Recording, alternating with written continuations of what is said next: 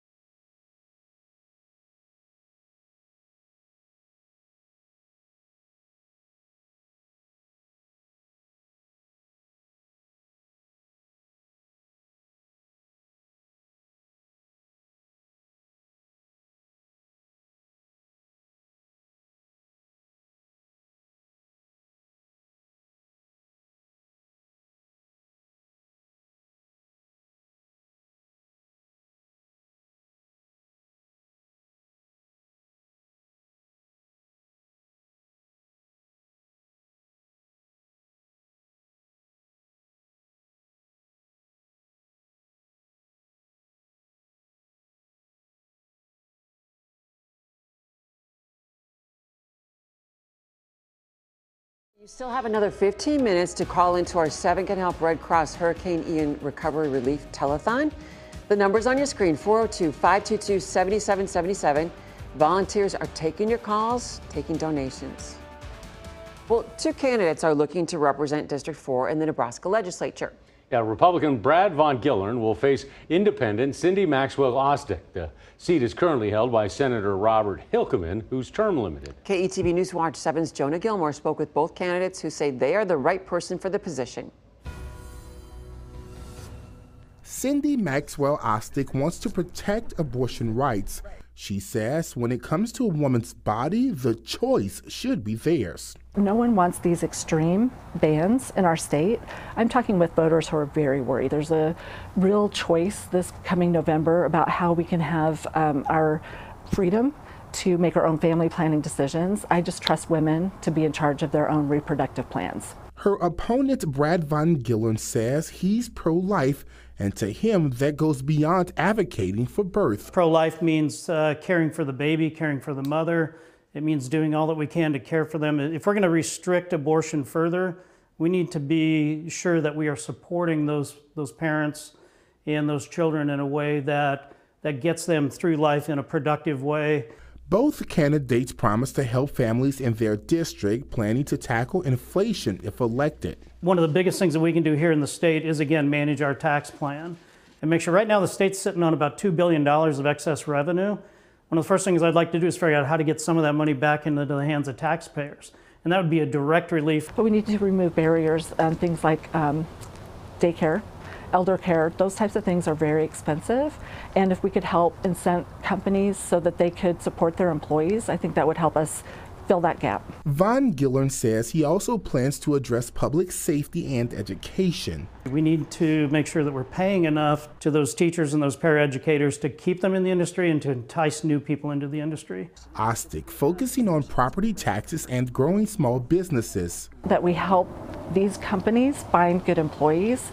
We have more than 50,000 jobs open in Nebraska right now. Companies can't grow if they don't have enough employees to help them do that. Both candidates vowing to make change in the legislature if put into office. It's important that we remember we can disagree on how we get to solutions, but I know most of us agree on what the issues are and our values. The object is to get things done for the state of Nebraska, for the people of Nebraska, and if we don't talk to one another, we're never going to get anything done. Jonah Gilmore, KETV News Watch 7. From Omaha's weather leader, Chief Meteorologist Bill Ranby with your accurate Weather Now forecast. It's Ranby Factor time. This evening gets a Ranby Factor of 8. It's beautiful right now in the Omaha Metro. Got to get outside if you can. So far today, on the hour at least 81 the high temperature. I think it might make it to 82 in between hours. 52 the low temperature, well above the averages. No rain. Really need some. 6 3/4 inches below average moisture year to date. Look at the golden glow of beautiful downtown Omaha. The sun getting low in the western sky just a couple minutes after 7 o'clock, sunset now. 79 degrees, southeast wind 13, dew point 44. That is very comfortable dry air, 29% humidity. A lot of mid-70s at this hour over western Iowa and still some low 80s in eastern Nebraska, Tacoma, Fremont 80, Beatrice 80, Lincoln Airport a little warm. Dew points in the 40s throughout eastern Nebraska to western Iowa. Just a little bit of a southeast breeze, so a very comfortable evening. No rain close to us on Super Doppler 7 radar. Clouds, we've seen some mid and high clouds, but a lot of sun getting through. And then the rain out here across southwest, central, and northeast Nebraska. But even that, pretty light, not a great deal of it reaching the ground. The weather pattern kind of blocked. This is the remnant of Ian, sort of sitting off the east coast. It's not a hurricane anymore or anything like that, but just slowing down the jet stream pattern. Well, the European computer model has some decent rains for parts of north central, northeast Nebraska, but just 0.02 here. That's not very much, and that's through Sunday for rainfall. Here's this front, slowly moving eastward, still kind of blocked by high pressure at the surface over the Great Lakes. So we'll get some clouds tomorrow, maybe a couple of sprinkles or a passing shower tomorrow evening. Upper level low kind of rotates in here with a chance of a few showers into the mainly morning on Wednesday and then moving off to the east. But cooler weather is coming after Wednesday.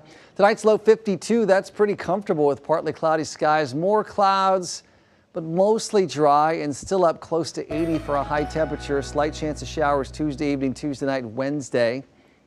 Wednesday's high 75. Thursday's high 67.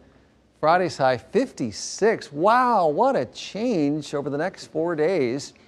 And then potential for some morning frost if the winds are light enough on Saturday morning. Good looking weekend, nice fall weather. Rob, a chill will be in the air. Oh, I love it. It's brisk. It's refreshing. You guys are good.